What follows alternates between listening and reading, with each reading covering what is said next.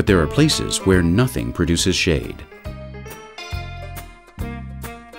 The burning plains of southern Africa are the preferred habitat for a fascinating land squirrel. It uses its tail as a tripod so that it can stand up to observe the plains. Although this may be an ingenious idea, however, its thick tail fulfills a much more important role, protecting the squirrel from sunstroke.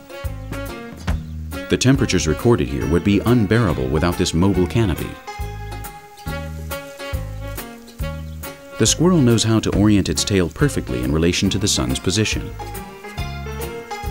In this way, it can search for food when the heat is strongest. The squirrel can keep active, while the predators are forced to seek shelter from the rays of sunlight. The parasol that the squirrel has invented is not for mere comfort. It's its most important extremity. This parasol may seem like a luxury, but it really isn't. At certain latitudes, the squirrel can only survive below its parasol. Latitudes at which leaving its protected environment means sure death in just a few minutes. And there's no better way to see for yourself than a stroll in the desert sun. Spending a day here without shade would be a dangerous game. A deadly game, in fact. The difference in temperature can be astounding. When the thermometer reaches 40 degrees Celsius in the shade, out in the open sun, the temperatures are over 70.